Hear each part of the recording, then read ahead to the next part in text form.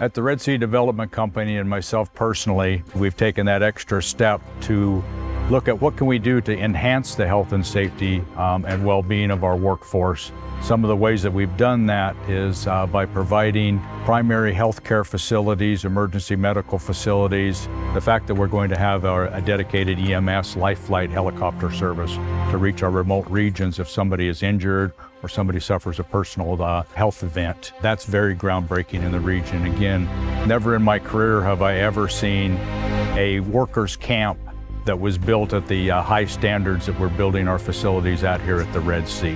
It's a community, it's a place to live, it's a lifestyle.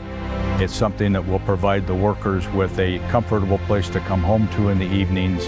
I think we're truly breaking new ground and we're setting a new standard for worker accommodations in the kingdom and in all of the GCC countries. We're in a remote location, so our goal here is to build a facility, a city that they can live in.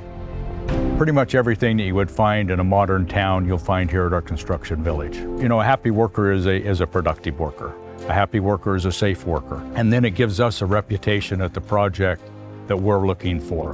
Right now, people that work for the Red Sea Company are very proud to be associated with this company because they see what we're doing for the workforce. People here just feel proud to be a part of a team that respects people at the level that we do on this project.